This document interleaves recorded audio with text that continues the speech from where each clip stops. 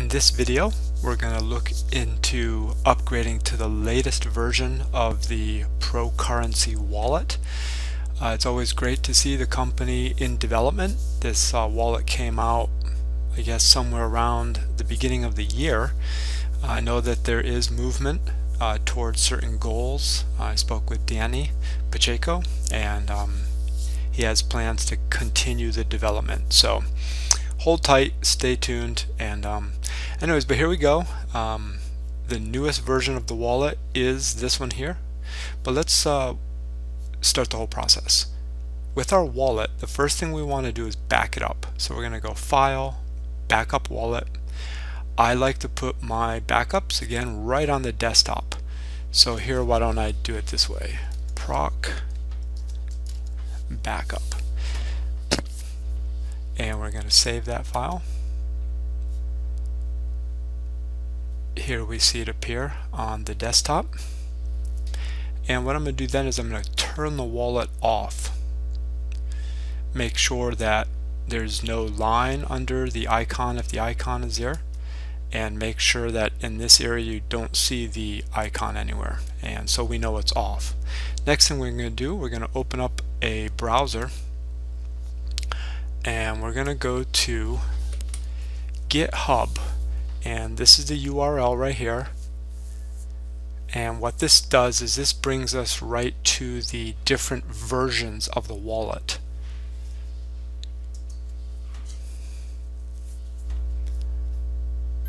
Once we're on GitHub, we're going to come down, and this is the latest release. So here, if you're on a Mac, you would use this file. If you're on Linux or Ubuntu, you would use this file, but this happens to be a Windows computer. So I'm going to click on this, and we see it begins to download here. Okay, so the file has downloaded, and what we can do is click on this arrow. We can do Show in Folder, and what that does, it opens up the download directory. So now we find the file, and it's right here, PROC currency. What we're looking to do is we're looking to extract those files. I'm going to right click and go to Extract All. Here we see it's going to be extracted within the downloads directory. But what I want to do is actually put that on my desktop. So I'm going to go Browse, and I'm going to go to the desktop here. I actually already have it here. I'm going to select that folder and overwrite it. So now we're going to extract those files.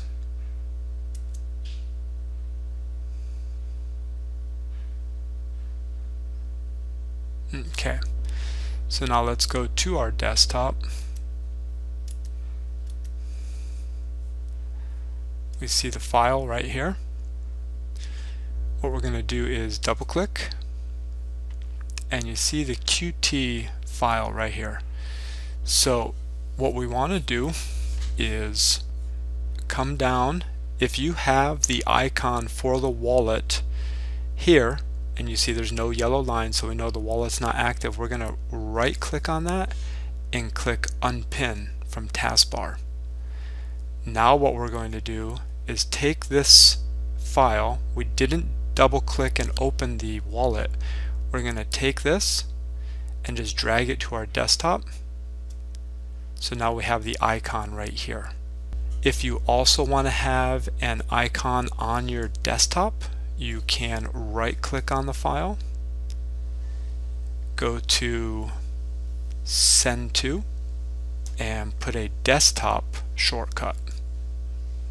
And you see that shortcut appear right here. I don't like that. I like my desktop clean, so I'm going to use this shortcut. We can close this now and click on our wallet. My wallet did open up without any security settings, but if you had some security settings appear, you want to make sure that the software is able to run on all the networks, and that the software is able to go through your firewall. If you're running on Mac, it's a little different, but there are other videos that essentially show the same thing. Now the only thing you want to do now is just verify this version, 1.3.8.0, and it looks like a beta release, BR.